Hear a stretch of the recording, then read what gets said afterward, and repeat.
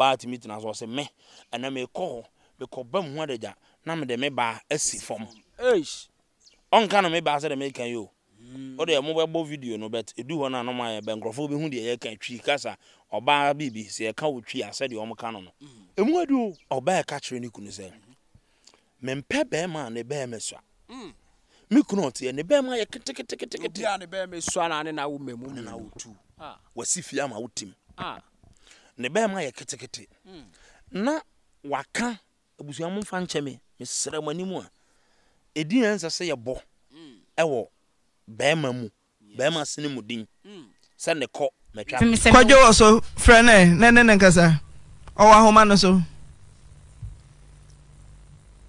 bacho hello yeah hello me bacho me pese on kwajo Gabriel mpacho process my mpacho mpese on ha dan ma me na metinam na ye ma sede na wo ye ma me netena wo ba bi na de ono ye de ntena na hwe me kopim se me wo afa me ho afa me ba na afa so me niam me yusu no won kran na wo fa ye no me niam wo yusu no won kran wo fa ye wo de ba ye no ma me nsan ka me niam nyina na adwuma na wo de me koye ni me busa wo sika wo so de ko wo dan ho dan na wo ye ne so wo dan na wasi ni chem mienu ne fa me chefa ma me wona so kunu ba me so ano atwa mansa wona wo ye audio komma wo kunu se ye ka ba man ka wo kra ka ho sabe wo ba ma se chia ho kete ko enti mi kra mpem me eye wo a mampa cho di matem me se atwe mansa eye wo a me pa twan ne ba me sha isha yeah where you comedy say ba me kunu ba me so ano mampa twan isha eswa me pa twan now nim say eswa na akofai mampa cho o ka say eswa menti ase ada ba ma no on force ne ho na onko body enyame amfa ma no mfa ma wana o mampa cho se de enti a me kan sa no edi nkan me mfa no na ne be mate me hu si bia ne de ne tie na de na wan transfer ba ma na nware o what chesa ready yakop atwoma mansa mama o se o menware ukunu no o fa ba ma pen ne ba ma ne so che ukunu de ai so che ne de no to me ware o ma wa nware me ti adenti na wo de ompna bi atwa mu ba ma measurement abetuto ukunu a sebe asom preduasa what is sika ware wo wasi fie de watere mu wa wo mamu ne ba ma so sa wo ba mampa cho awo so na ne de hin kire me mu minnim kotie science awo pe ne se ya no meko no minnim se sa wo pe kotie sa kotie science no se na wo pe no mampa cho se na me pe no ah mi bu so pe de mu odu e wa kakra mente de mu odu e wa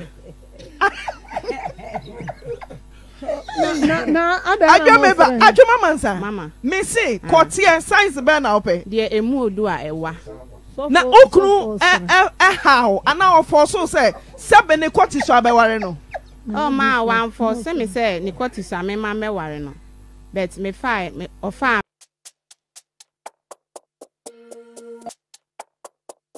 all right my yankoi the girls are nakwaba me just minua na empromboko yesu adum ahwe so yeda ogbade no ase na ye bebisa say issues are ekoso wo monten ni ade say what be yeah na koye usa dan say kram channel be omnisof be interview afa Ante Naa program okram na papa nde obeso kire say Ante Naa program be go aware yes na obi anu akọ ha wonya results but say dey na papa no kan ye no onim na ni so onyaika onyaika you know social programs we mo no enye na ebeba o awo ho say enam social programs na Otwinoko nya din you understand Ad3n your one guy be no Happy FM right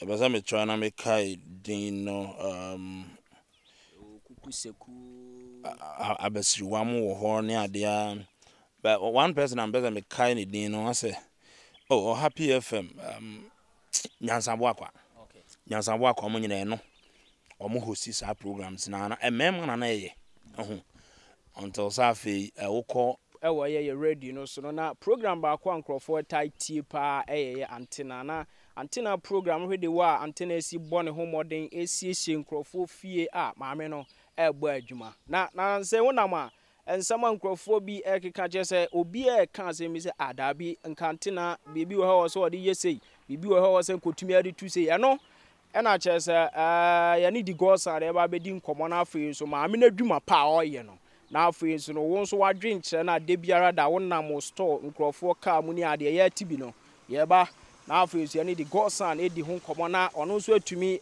che say watumi educate e wo ne oba bi ho nti ye nche ho no ma yenko na afei so no yema eye di gosan akwaba mejozi minia na empomboko yesu adum ahwe so yeda ogbade no ase na yebebisa say issues are ekoso wo monten ni ade say what be yeah na koye usa dan say kra channel be omnesof be interview afa Ante Naa program ho kra ma na papa nde obeso kire say Ante Naa program be go aware yes na obi anu akọ ha wonya results but sa de na papa na kan ye no onim na ni so onyaika onyaika social programs we mo no enye na ebeba o awo ho say enam social programs na Otwinoko nya din you understand Ad3n your one guy be no Happy FM right ebeza me try na me kai din no kuseku abasiri wa mo wo ho ne ade but one person am better me kai ni din no I say oh Happy FM nyansambo akwa okay nyansambo akwa mo nyina no omo host sa programs na emem na ye until safi woko Asempa FM na omo 10 to 12 no anu say mama ekwia ono na o host ye o honum I don't know and I mean share that name because me intimi follow bebre so usua de o fa na me intimi me intimi follow bebre ne ade ana edidi mu ana ebedru zata Metro FM onso aside se mama efe mu ye ne ade no Metro FM Krobi asante mo de ayi huni ade nti yes bekana na asante so about Cry Angel FM those days intensely no nyina ye programs right na eneno de mama efe mu page mu awo nshirade bana no na as I say amanfo interest ho ti kamia say na awia no amanfo interest cry ya wo hwase na anwumre na Kofi Juma nko ana mo agya wuso mo Otwinoko mu ayi ne ade na mrante ehne mo ye wo Fox FM ne ade no the same thing Americans say I say we na be more of aware when an nipa biggest problem aware yes nipa ankasa because obia obo brother bia make say aside near radio shama the blessing ahead of you aside wow destiny and the be we are no the next one nipa be worry no and a better say oh call ni man na call because your instances be bra obi ni hwe abrabom no obi nsua de onko na ni mo ni sua hu no o ware ye no and obi nya sua hu no o ware ye no obi di ye obi nso adi ye o ware ye gui enti no aware de di nipa du ba bi pa enti amanfo interest ho na the nkrofo keka na Ante Naa nsem ni bu aye ro na den no omunya concept ni ye right omunya concept no but I'm say ade kakra bi na Ante Naa oye o man ani nko hwa e wo se ye nyina asabusua no ye di nkomo de educating nkrofo because radio said you can you know we educate, we inform and entertain, right? But as I come here, I say, Ante Naa program na ye niema bebre di abo nkrofo bebre. I wouldn't do away with the blissful side of it, right? Why ye niema have fe bebre, niema ye papa bebre, or the year to the horse head, mra to baby horse head. But on one herself, no, I say ni really ye fi the informative aspect of it. The educative aspect of it. Yes. So say I say entertainment no yeah more. Yes. People listen to the program and they don't take home anything. Some people they laugh. Because of unsemi obeka. Ask some people say oh Ante Naa program then okay. Obenya nkrofo yes omanyine omasua de. Omafa de pebia free program no mbeka so oh Ante Naa program e dabi na boge bia simbi na say na very educative obi kofa obi yire ma obi wuda ne dem Emma original commander crab ma person run a year jumentia but chi nipano then a farm rakwan so ubenyan crofosa but do one na kujum kore say on be catch us say mammy abro bi ba ho oso akofa brantie bi oso be won say abe oh ase ne nkrofo be kan ne ye de emu ha de emu ha say ye omobo ana omo agbaji so ye so mami radio Ante Naa as the host ono na owo so kire de wa betena ho no nimdie ne ne wo radio mu kwan fa so kase wo radio so wo ba no de wo nim hwe onim artist bia onim ethics e wo wadwuma nim ba so de ase enti wo mom na wo se wo kire nipa no se hey yenye ne sa atwesan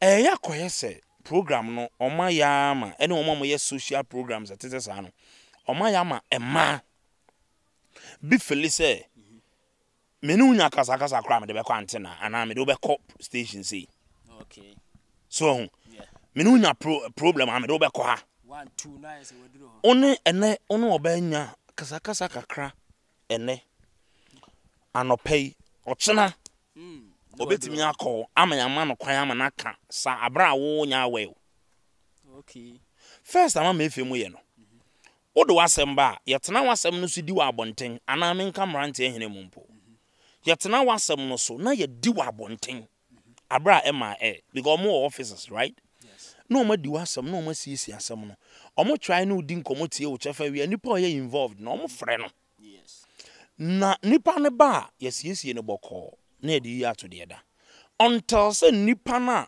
oye involved na asem ya kan asem afa ne ho no onu mumu be obstinate okay obey so den obey twintwan asa enko ba bia na radio for there sa na obey ka kire ni kunu se mempe be ma ne be mesua mi kunu ote ne be ma ye kete bia ne be mesua na ne na wo memu na wo tu wasifia ma wotim ne be ma ye kete na waka abusuam mfa nche me mesra manimu a edi ensa se ye bo ewo bema mu bema sene mu din se ne ko metwa so isua eye kete na Ante Naa abusa se nti wo pede etesei me pede so me vu ame nware me kunu no na me wo bema me fa na ne de so che me kunu na oware no ana Ante Naa abusa nti oware no si dabi ti imagine what tibi aka kire wo kunu ana na te ho se bema bi ana me ne te na ne bema mu odu sino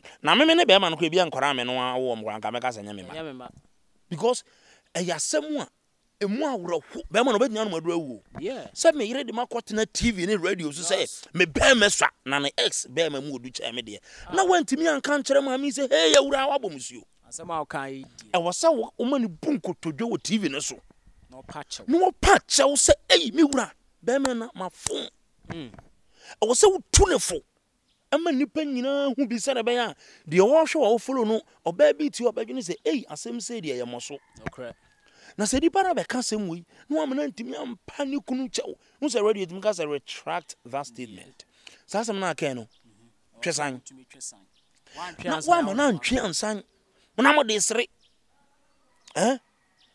mi kunu ayisa na me ex de me pebe ma na yisu ne wa na atimi apem yie na untimi manem unim say bema bia bema na me respect no wa oba bobo ni suma de because say woman as ye catch us bema suade na say oni padua no na mwi ase kwawo na obesida ni obi awu memu mienu hwe years etiki say bema wo ka kire bema say wo bema sua wo timi ye bema ene otiwi ase ye de ndi nsem ati say no na wo say Ante e ka kire ma me say hey twesan enye buo okay you don't say this to your husband yes and you walk out of here freely no very bad and so to me yes okay me ba jo dey say untumi enye ne sa and I cry amra no e ma obi an right o and yeah under chapter 5 ya metaka the mother constitution 1992 constitution governing this nation under chapter 5 article 12 clause 2 no maka it states emphatically yes every person in Ghana, whatever his race, place of origin, political opinion, religion, marital status, creed or gender, is entitled to the fundamental human right of each individual in the country. Yes, so bia one right. The dignity of all persons shall be inviolable. Article 15. And so what is in clause 3. About let's just move on. And the nipa no man no cry feelings say me hunya. Yeah. What it and a fan with you so. When you be or your man so chufwa, who can't say we found over to me to our God. Oh, and you were so educated nipa and say, hey, you catch you kunye. And yet. Na ababa we be a sheni trim say be on so ne die be ni die bi swano. On to me kind of bedroom. Ya massam was a bedroom. Where you Susan on. Ya mamma near papa mo.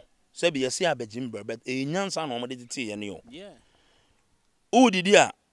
Mancasa. Yes. Of us what I was saying. Oh, mammy bew.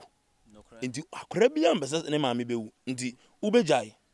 My daughter, I say, Ubejai crass or Ubecasa. Yes, oh, did you know kiss who are warming?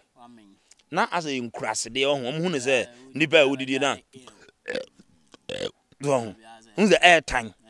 A young Movanta may bear me yatre. Oh, in crass dear. Indeed, young Basil bay a good and nuance. And untino. Nay, I catch it all there. So who kills you any warming? Also mean to you not kills the neighbor crowd. Oben me was a bear, Obecos where did ye? Was I say? Nay, I catch was so who Jarana Otwinoko manas o mammy bewu. Yeah. Chemicals or seminum. No cry. Yam perceive be called num, never about cancer. Yes. Until me or num, never to Gary. Abiana tramwa, ube prabe fan him, until when one cassa. Now you catch or say, a tramwa ube pra, umfi, and I said, you are not tramwa umfi, Sorry. until ube try crowdy. Into mammy be would you. I dear say, your mockrema. I acquire me, no. Motia, a diff remechi, a bow refugee be found at the home be cafe. Or more, and I don't know, and a big cry, you want to tell him. Yate, a be a crown for crab a fee. Do you also way ding? Now there be a joy, be who be a wabbe, a bear. It in yan semuno, no more catasani my ways. Okay. And net obisi many will be a abortion. Not on TV. Akwadana nipano omuyi ni tugu ye no obi twa ne picture na ya tama beto so. Oh, are we educating the people? Yeni on se kire om say yenye ne sa abusua na nka ye betumi de akwara na yi na to so nenso enye ma TV ani fie for unim de obi here that time na this ad net to so and all the to so unim the trauma out there obi na ne ba eye ketwa sa wa pe ba be 10-15 years onwo enanka onya bi onyinsen ye na seye ena ebesene call said akora ida ho ya ndi e call ye no at the moment an ani bebo bisu bia no akai na yawo. Are you helping this person or you are killing the person emotionally? Ndi ade awra hu ye nkoyi ma said yes obi sha konfu ye nyi ntu TV so. Yes. For wanoka and also up evidence kata nipa no kra ne ba bi na de ne nane sensen ho enti se obi akwada bi hwa wo hu se nipa nan na wo ho ba wonim de ye ya yeso wa sha konfo no. Okay.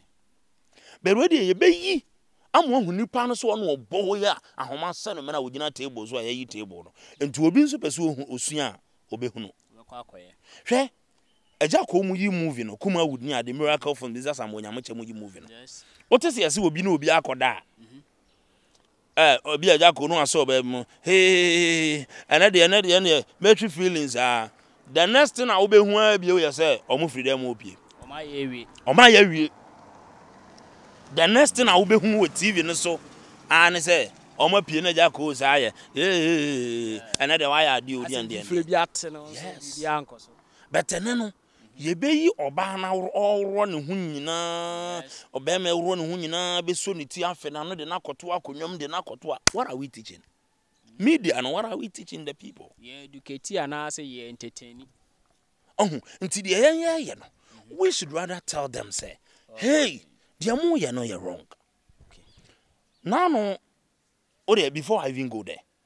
Omutimi catch obi say she be me bia be me nim when you baby a oye ni say obi anka say de be me bia you timedi kan ka say me makra mo ha dwenche ma. Yes. But niam ma timedi ye me ma outemeka. You have no idea of it. And there a ma timidi ye mema omoma autemeka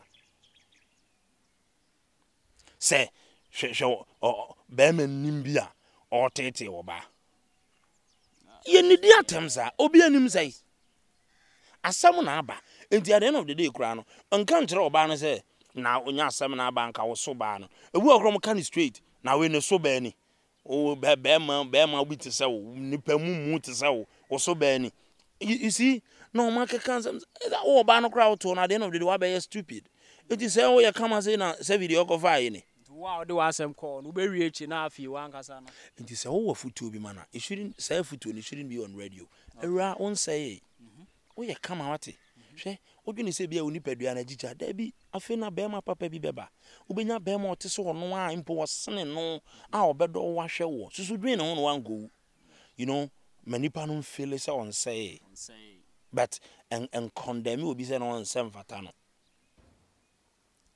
educate no na say ba ku bi omo ye so ba so original na omo jeje ho hwe oba ato we dey tundra oba na ne tumu edu ena oba no so betena otie ni nsem a lady ne kan oso ne be ma na te be ma no ne te no omo twempena be ma ne bo no omo frɛ be ma no ba so no be ma no so be kan say oba no ye me masem ti ase we enti ka kire oba ne say ure eto no gu achi no awoso di nyansa eni nyame suro to ho nyame de che for a purpose enfa nchinchin me ma so to abai one fo no ba na betran so me boni dua na yakọ so man kwan ne awura edua bonye ye modua ya de ntina abodua aden endua de mfa nshon kasa akere no utimi kasa oso obegbo odua o wate wose wudi edua bonde yifrim onso radio ne ye de mra na ye adwuma ye mfa dua bonde ye adwuma yes enti mane hu se de wo ye ne nya ye ro be fa mra kwan so. And of course, it do emre bebre no. Omo ante na mo program de famra kwan so. Emre di nkrofo ma me fe mu omo ye show na akuampo ma hwene ma sem ni e wo ABN Radio 1. Omo ye program omo so e de famra kwan so. Ma da bia nkonim de ba. We applaud them for that. Yeah. But emane nya say edua de enkoje ntumo radio so. Oba betena so. O say me ne be ma na bre. Me mpana no.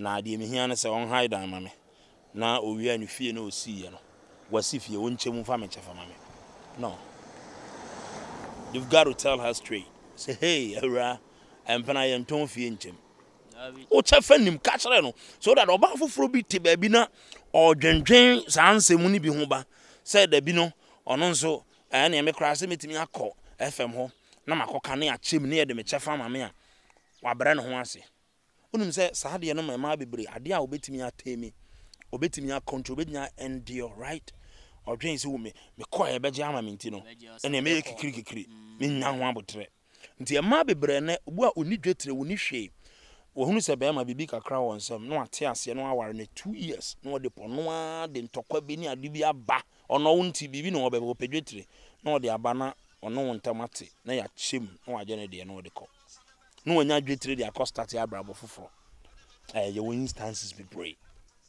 your instances be pray betimi de amount okay omo de kopedwetire onya dwetire na fe na no de kwa akostati na abrabo tell that lady say era embana twen o chafa bia anim okay the best you can do ne say bro ho ase kire wodo na be ma nya ho ade oyo ho ade wi a waba be ye wo dia na emum enye se wo ne twempana no me wo chafa wo mtina fiti na de na radio so it doesn't happen that way, it doesn't work that way. Okay. In the year educated, Niama Nipano Wofie non Tiasia say, it's not what you think. Okay. Said the old James all by ya, Dibia, become some corner. Yes, I know say. Nipano ye involved, and see you invite no. Nemo or ye obstinate as one dinner. Okay. Yeah, the naba. And ye didn't some ban from him.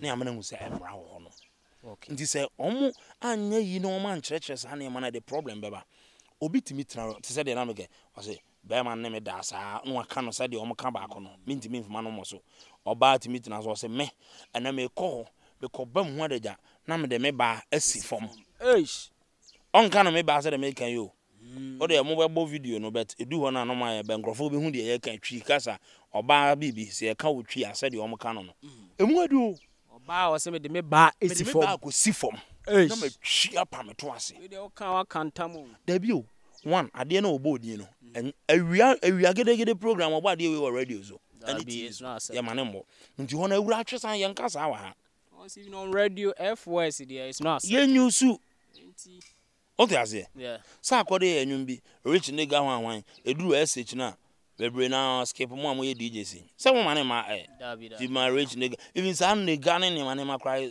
is not meant for radio e Ghana ha the reason tia sa hip hop music ye mbo bi ne sa ne mane ma F word oh any vulgar you know you nyusu radio so but we there waka me something ebe si form one ya moso ho and two unka nje ewura ade we yem fancy form ya digina ho yes because nyankopo amone wa amone sental catch nje ewura ewura ade we so de si form dun sini betimi prawo o de si form abosia betwim o de si form anwea bekom ebe ma infection yem fancy form two wotwo o kire obi kura se ene ebe ma bi ade a woro ho na fa to si wo na hu nim unya ba bia igina bi do tu besi a na wo ni ba bia na de atutwi ho ubepra ndi advice no so de we yam fan oh Jesus your friends you know eno ne niam omo lucky was wo mo hwe you understand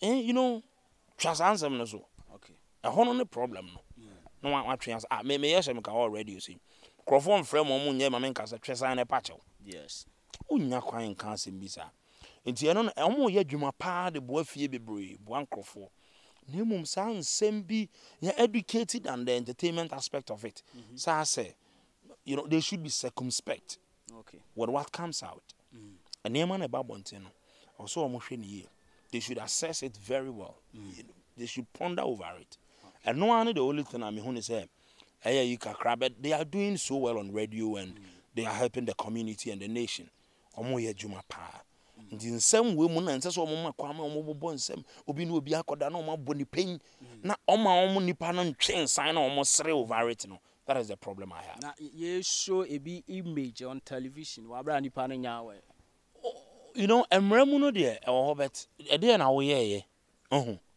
se o ya de pa oman no kra no ye mra no ye bo suspect a kwabna se suspect ne ye be fa uko ya say susu say why you say na ya be chiwako police station so wonye ya no anza ukofie no akoda nyame ase yo sa na akwa ye bet nkamra mu no ogumani mu ase o so me do famra kwan so enso ye man no obi ani adaje nzo ye mra no enye show sa you ana ye mra no enye show ndi na ma se enema nko wano se bia ma se mi me de ba ye no court de awie sisi a ye betre ho anti na no sa na ma na ama unya that the courage say onso bet you know oh yeah then bibi na asi na do ba TV e ba you know entisa you know nanka o makle but normally ya na bebre na omdo o masamba ho no bibi na akoso asem na asi ntia bibi na akoso I like one thing I or advice and I wouldn't take that away say hey era Uchibo fruit at the Ahubi University. Now once all your day, and this thing I've been saying it. I've been advising you guys. I mean, I'm saying, oh yeah, bear my way or bad. You want to support your partner, your spouse. It is good idea, very laudable. I'm not against that. But before I didn't pan bedroom stage 3 no, making sure say 4, 5 or 6. Oh, nim chair no na the neighbor. And tana nem fa nkosi. But what am I say? Mfa we tiri mu da so kwa ba. Debbie. My warrior is different. A warrior. And also when you pan up and you can put in the mind say okay, I just want to help. A warrior fine, a warrior betin baby. But do the show team and how many pan catch us me worry unti. And I be worry unti me yes say obey mistake. Baby a wo bo anoman ko bia won so kotrasa.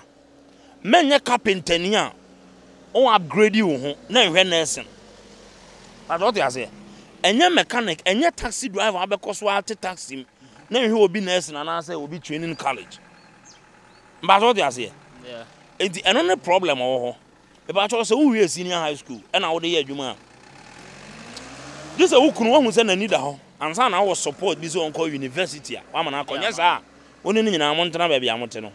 And then it is better sometimes to remain where you are with the person than so be hwe nipa na ama na kono obeja ho no aye kwase ya mbanyine. But what they say? Yes. Inti no read o ahoden bi kura fa hye o mem. But what they say? O mana o wo mo no. Fa sa ahoden ni hye o mem. Enye wukunu no. Because a problem. Baby a wujina no. E mo be nsa ho. Baby a wujina no. E ma be ma ni nsa ho. Ono esa ho dada onko. But who pushi ni so nsa ho ngonya. Because for instance bi bra obi ti krom ha. Ono anwa mo kakra kra o de aboa be ma se ko Germany. Ono ko Canada okodu ya no amfi ni bio. Paso dia se. Obi nso oba no na chance aba me mo no nko. Okoye no amfi ni bio. Nti yenyina na ye kwa ye ko yenyina ye nko ya. Wo na wo ko wadi kan ya uni nyame nko. Ye bom pa ye ta wachi na jeko ne ade ne ya ehwe ne because okra be nyadwe se me na mo abrochire be fa be ma no me be fa oba no de na ko obeduru ha na nani aba abete. Go boga bo se ya na ye kan boga yi no. Adwuma me ye wa abrochire no. O wa ha onim me ba krom a me kura me nsuo egu bottle mu me ta wo ne me hu nice perfume nice dressing. Obi aso me so boga aba ne ade endi oba no expect say okọ obesra wa brocha na wo de ne ba obese ohun sa de na because oba bi I proud of nikunu wo nanim nikunu adwuma nikunu na apakeka nikunu fie na otimu you see am I proud of it endi say oba no oba Ghana na oboga you know oboga na ba so oba Ghana am ye adwuma abi oba ye no taxi a dropping Uber ana wo de car ba ya ye de okọ ha utimi no yere kotena restaurant my aduane modi you know no answer o fa course udi nkomo wadan fo bi be fro amodi abrochire nkomo afefefe berada odin ba be du ho na bia nyesa na ho lifestyle neti e ho unya daje hene ne ni sa nkomo no unya daje mpekefo unya daje mfa ta onwu kom enkoma ne ade bia asoro ya nopa ukogina da asem akotwi okopra kwa ho eyadwuma pa o bia akoshe car ties o yire hwewa na we na aba Ghana so ya kesesem na start Ad3n ni so onu bi kro te Ghana nyina no on pe be ma ya car ties but what they say to obedura afira na oba be kire o say ye na eseria me mpe na ya sem foforo enti ya be sere bebre ye nsua de mfiri sa de nim boa nipa no ba won make sure so be boa ho bi na mu nyina mo kobom right na ya to so anti my na ma say ya on komo foforo ndi e be ko already nshram bebre di go san TV